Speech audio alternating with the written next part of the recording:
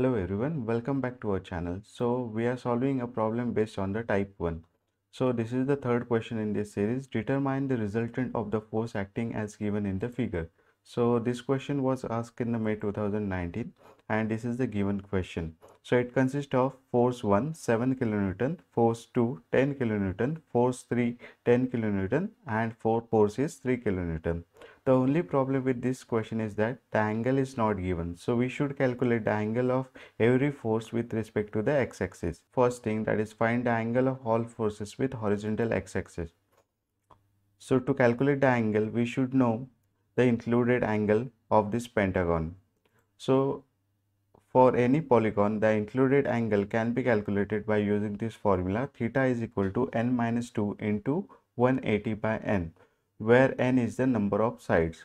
For pentagon, sides are 1, 2, 3, 4, 5. So we'll put n is equal to 5. So it becomes 5 minus 2. So it is 3 into 180 divided by 5. So we'll get the answer of this question is equal to 108. So in this way, we can say that this included angle total is equal to 108. Now this every side will divide this angle into equal parts. So this is equal to this part and it is equal to this. So we'll divide 108 by 3. So we'll get the 36 degree as the answer. So every angle is 36 here. If octagon is asked, then you can put n is equal to 8 here and here you will get the included angle for the octagon. Now we'll find out the angle of all the forces with positive x-axis. So this is the xy coordinate. This is the first horizontal force 7 kilonewton. So its angle will be 0. Next one is 10 kilonewton. So from here to here the angle will be 36 degree. So we are using our new technique. So we'll find out the angle of all the forces with respect to positive x-axis. So this angle, then this angle, and at the end final angle. So the next force is 10 kilonewton. So we'll find out this angle. Now we know that this angle is equal to 36 degree. So total angle will be 36 plus 36, 72 degree. Then last force is 3 kilonewton. So the angle of 3 kilonewton will be 72, this total angle, plus next 36 degree. So it is 108 degree. So in this way we have calculated the angles for all four forces. Now we'll put them in the table format. So start with the first one. First force is 7 kilonewton. Its angle with the horizontal is equal to 0. The next force is 10 kilonewton. Its angle with the horizontal is equal to 36 degree. The next force is 10 kilonewton. Its angle is 72 degree. And at the end 3 kilonewton. Its angle is equal to 108 degree. So in this way we have completed the step 1. So if you have confusion about what is the step 1 in this, you can watch our previous video for better understanding. Now the second step is to check the direction of all the forces. So we'll check the direction based on the forces outward or the forces inward. If the force is outward, we'll consider it as a positive, theta is positive. Where if the force is inward, we'll consider theta is as a negative. So for 7 kilonewton, it is outward force, so it is positive. 10 kilonewton outward force, so theta is positive. The next is 10 kilonewton, again it is outward, so theta will be positive. And at the end 3 kilonewton, it is again an outward force, so theta will be again positive. So we'll put the values. 7 theta is positive. For 10 kilonewton, theta is again positive. For again 10 kilonewton, theta is positive. And for the last force, theta is positive. Now I'll put all the values in the table format.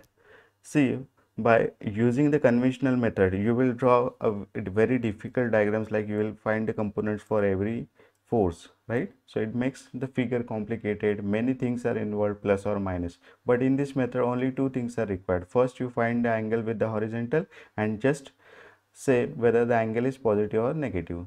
So with minimum steps, we can find out the resultant. So this method is very effective. So now we'll put our values in the table format. So write all the forces and angles 1, 2, 3 and 4.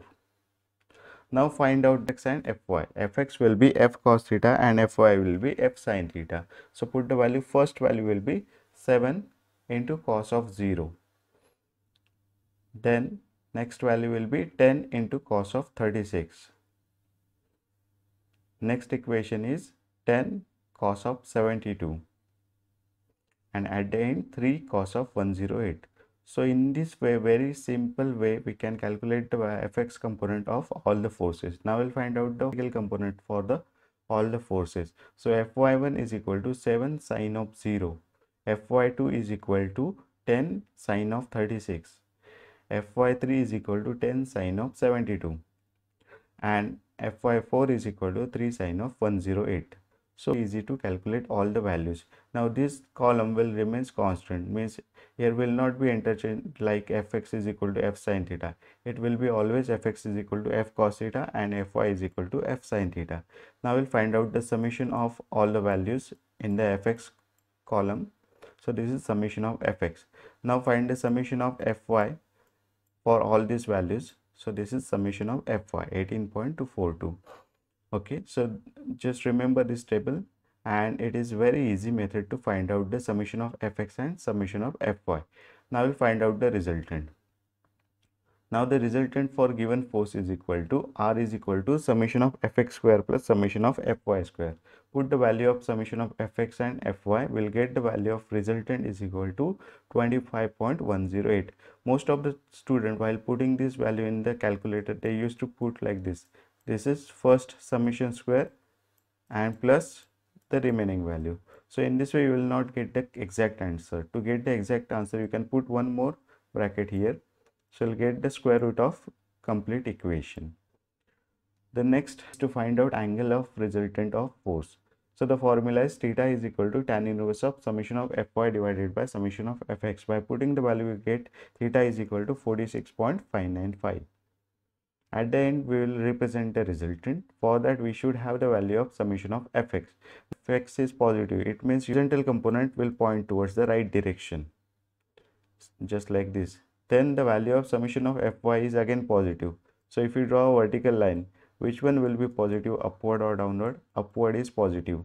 That's why your fy coordinate will be in the upward direction. So your resultant will lie in the first quadrant. Now show the resultant, write its value and a theta. So in this way, by following these steps, we can easily calculate the value of resultant and the corresponding angle. If you like this video, and subscribe to our channel. Thank you very much.